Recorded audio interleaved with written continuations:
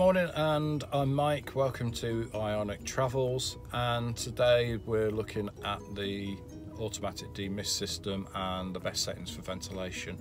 Now this will relate to another video that's coming up, which is about whether it is actually better to drive and get more range, maybe with no heating on in the car, or whether actually you get just as much range or even more range with the heating on the car.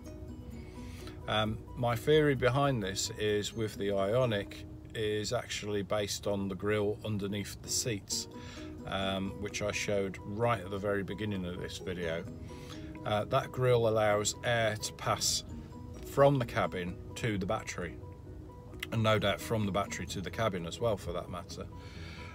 My belief is that actually if you keep the cabin warm, it will keep the battery warm, which means energy will flow more efficiently, whereas if the cabin is cold, and I have experimented with this over the last few days, the battery energy basically just really doesn't flow quickly at all.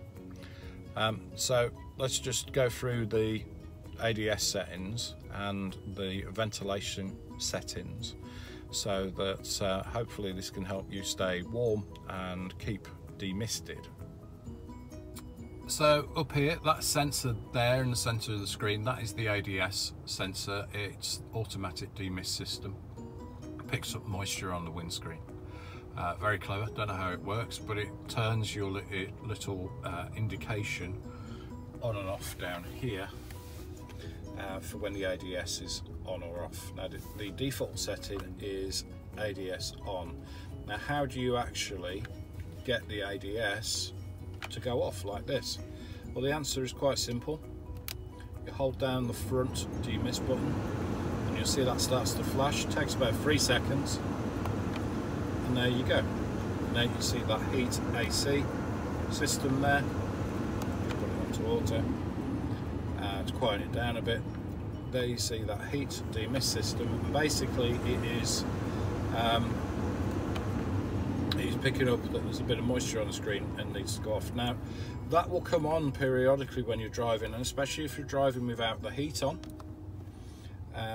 You will mist up because the moisture in the cabin from yourself, from charging cables that might have been out in the cold overnight, from anything that's got any moisture, is going to go to the coldest place. You're going to get that condensation. So the best thing to do, in my opinion, and I must stress just my opinion, is to run with the heat on, and we'll see what effect that has on range in some later videos.